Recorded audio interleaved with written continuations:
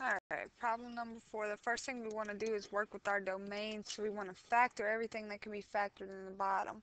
This can be broken down because it's difference of perfect squares. So when you break it down, it's going to be a is x and b is 4. So it's a plus b, a minus b. And so we set our denominator, our domain, our domain, we're going to set each one of those components not equal to 0 and solve. Make sure at least x minus 4, x plus 4, x minus 4 was already represented. So now just solve each one of these. So x cannot equal 4, and we also know that x cannot equal negative 4. Alright, the next thing we want to know is we have a common denominator, which we're going to use x plus 4, x minus 4. So what we want to do is we want to multiply everything, all the terms in the top, by our common denominator.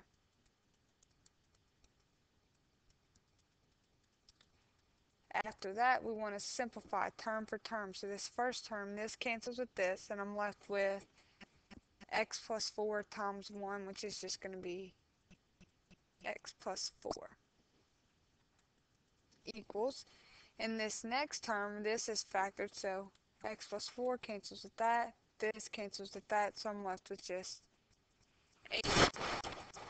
Then I'm going to subtract 4 from both sides, and my only solution is x equals 4. However, when I come back and look at my domain, it tells me x cannot equal 4.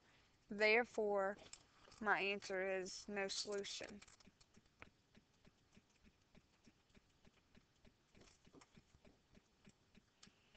Okay, number 5, we have a denominator of an a, so we first of all do our domain, and we say a cannot equal 0. That's the only one that we have to worry about. So next we find a common denominator, which is going to be a, so it means if I multiply every term in this problem by a and simplify, nothing simplifies in the first one, so I get 1 times a is a. In the second term, these cancel and I get minus 4 equals 5a. Now I want to get a by itself, so I'm going to subtract a from both sides and have negative 4 equals 4a. Keep solving, and negative 1 is equal to a.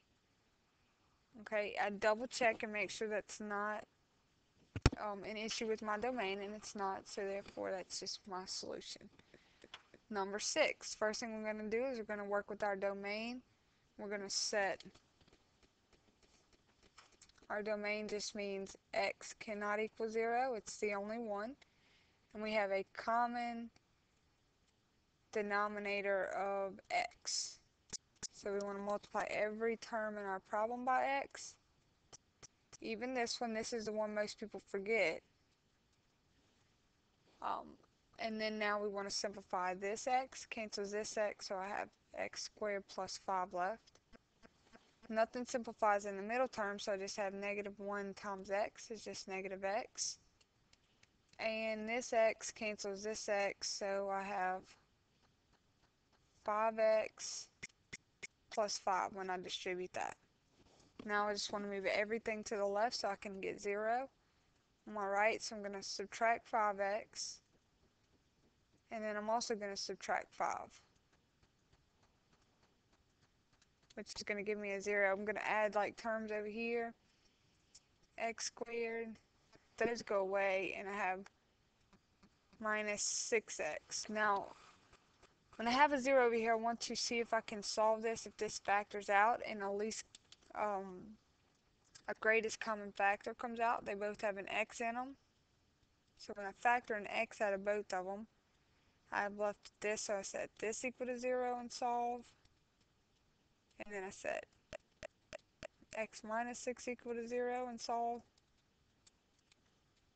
So my two solutions are x equals 0 and x equals 6, but my denominator, my domain tells me that x cannot equal 0, so that means I can't include that answer.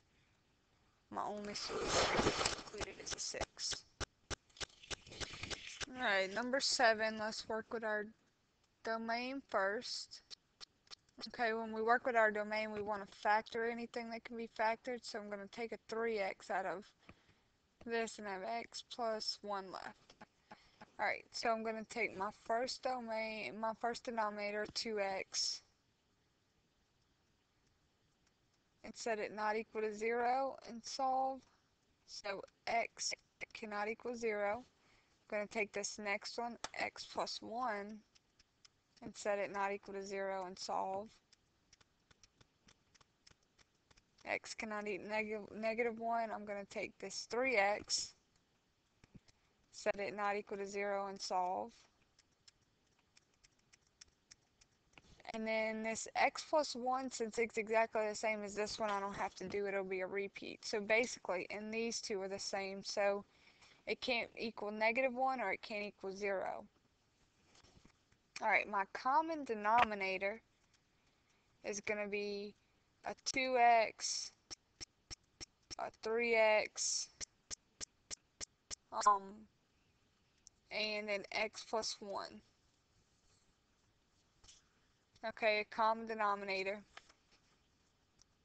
So if I write my common denominator above each term,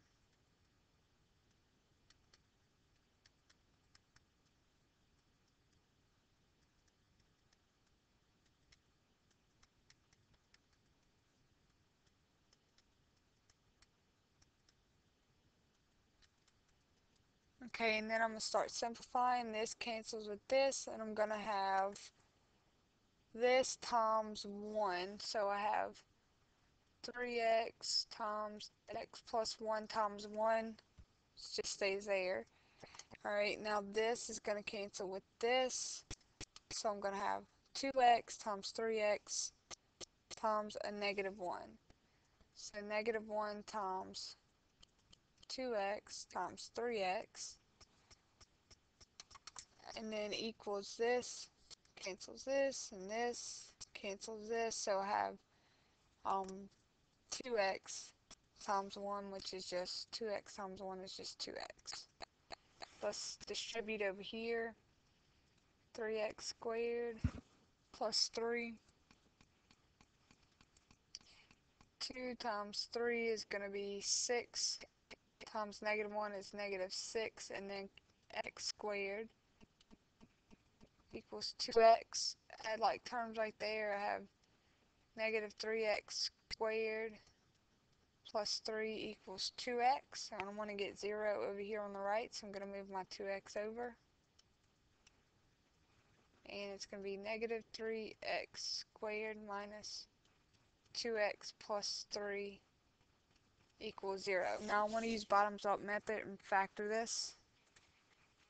Okay, when I went back to factor this, it wasn't working, so I went back to see if I made any mistakes, and right here when I did that should have been a 3x. So let's take that into consideration, and now when I add like terms right here, 3x and a negative 2x, let's fix that. 3x minus 2x is just going to be plus x equals 0. Okay, sorry about that. So we fixed that error. Right now we're going to factor an x out of everything, so it's going to be negative 3x plus 1 equals 0. And we're going to have x equals 0 there, and then we'll have this one set equal to 0. So that's going to be negative 3x plus 1 equals 0.